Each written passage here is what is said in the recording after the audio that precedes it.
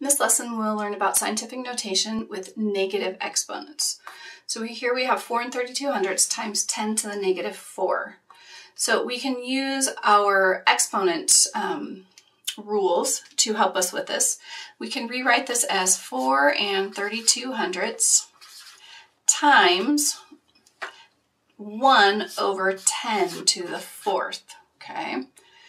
So if we write out, now we can do that as 4 times 4 3200 times, I'm going to use the dot this time, or multiplication sign, 1 over, well, 10 to the 4th is 10,000, okay? So really what we're doing here, we now have 4 3200 divided by 10,000. So when I divide by 10,000, I'm actually moving the decimal to the left. And this becomes, I'm going to write it this way. Put it this way. 4 3200. I'm going to move it to the left 1, 2, 3, 4 times. And I have 0 and 1, 2, 3 zeros, 4, 3, 2.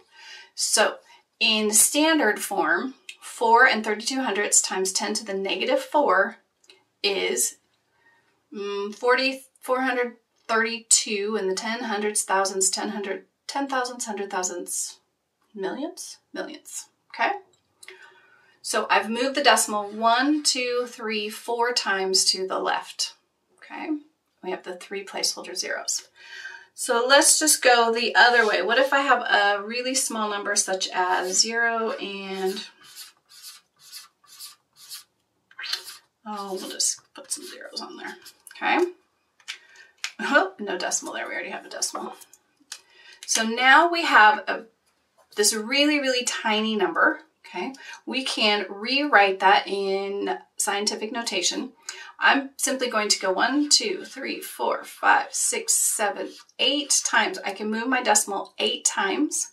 That becomes 8 7/10 times 10 to the, and this is a really small number, to the negative 1, 2, 3, 4, 5, 6, 7, 8, negative 8. So it's like we're dividing this number by a really large number, which makes it really small. That's the end of our lesson on scientific notation.